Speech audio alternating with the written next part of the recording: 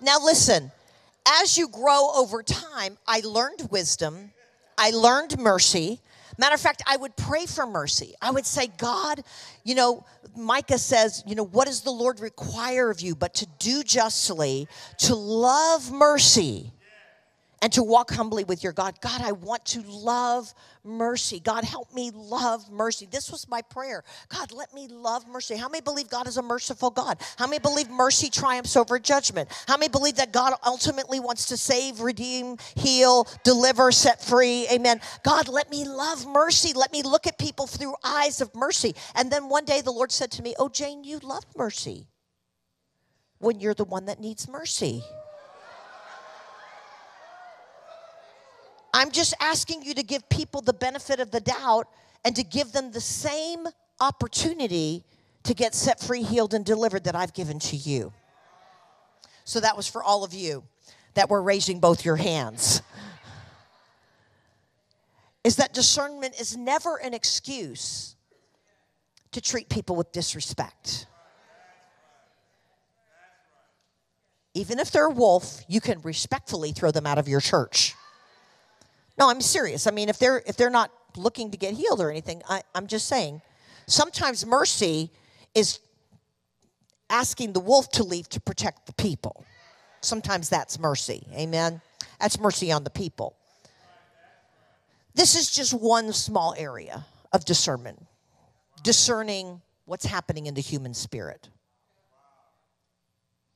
And listen, we got to guard our hearts. Watchmen have got to guard our hearts. We've got to always allow love to be our motivator. Okay? Because sometimes it's very hard when you're very black and white or you see things operating in people's lives. It's very easy to become critical and judgmental. And so what we've got to allow our hearts to do is, I think it's Philippians chapter 1 says, may God increase you in love and all discernment. He partners it together in the same scripture.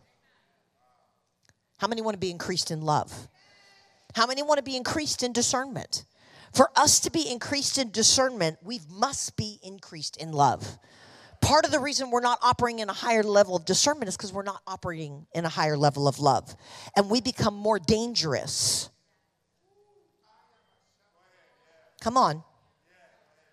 We become more dangerous because we don't see things through the eyes of redemption.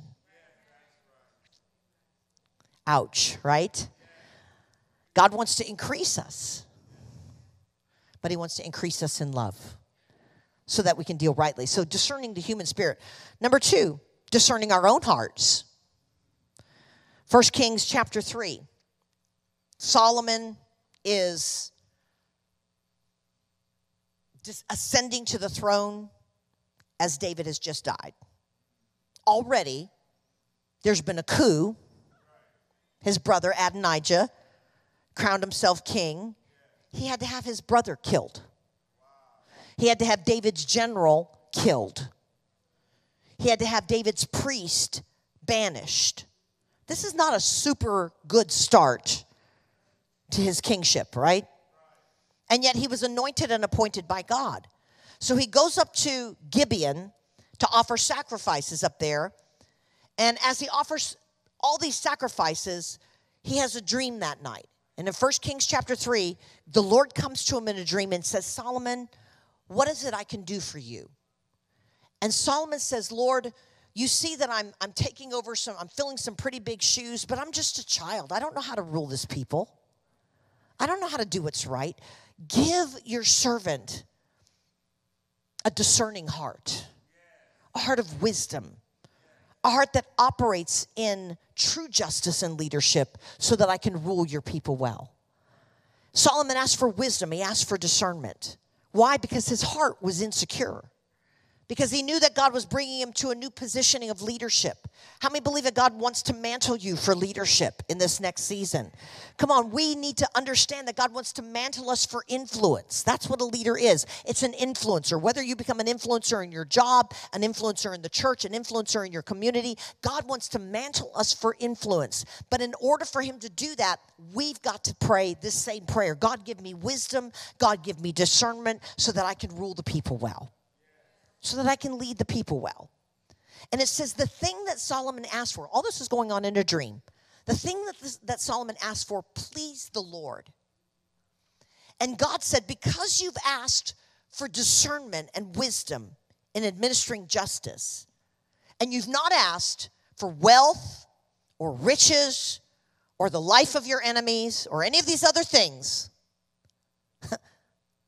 I'm going to give you all those things, but I'm also going to make you the wisest man that ever lived. Wouldn't it be great if all the prayers that we spent on money, positioning, opportunity, instead were spent on, God, give me wisdom. God, give me discernment. God, let me become a strong leader. Come on. God said, if you'll seek first the kingdom of God and his righteousness, all these other things will be added unto you, right? But Solomon had to deal with his own heart. See, many times we think that discernment looks like this. And if discernment looks like this, we've got to remember there's all these other fingers pointing back at us. We've got to use the gift of discernment to discern our own heart. This is where dreams and visions come in, because I tell you what, God has laid the hammer on me and things in my own heart that I wasn't taking care of through a dream or a vision. Because we need to understand that Proverbs tells us the heart is deceptive. A man that trusts his own heart is a fool. So our heart will tell us all day long, you're doing great. When God says, yeah, except for this little major area of sin in your life. What about this issue of unforgiveness in your life?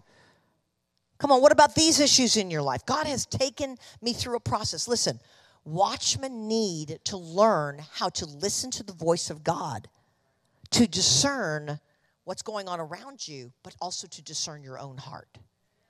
Because listen, when a watchman's heart gets out of alignment, we don't see right. So God wants to deal with our heart. God wants to deal with our heart to keep us in this place of victory, to keep us in this place of purity. And I could tell you a number of dreams. The stories are in my dreams and visions books, but how God actually used dreams and visions to deal with my heart. Maintaining a humility. Just because you see, listen, Balaam's donkey saw more than Balaam saw. The demons saw more than the disciples saw. So seeing does not make you a spiritual giant. We've got to maintain a humility in our walk with God so that we can become powerful. Amen? So we've got to be able to discern our own heart and the issues of our own heart so that we can stay in right alignment with God. Alignment is going to be more and more important as the days go by. Because there's going to be a lot of things that are pulling people. A lot of opinions, a lot of stuff that's happening. And we've got to keep our hearts in right alignment with the Word of God and with the Spirit of God.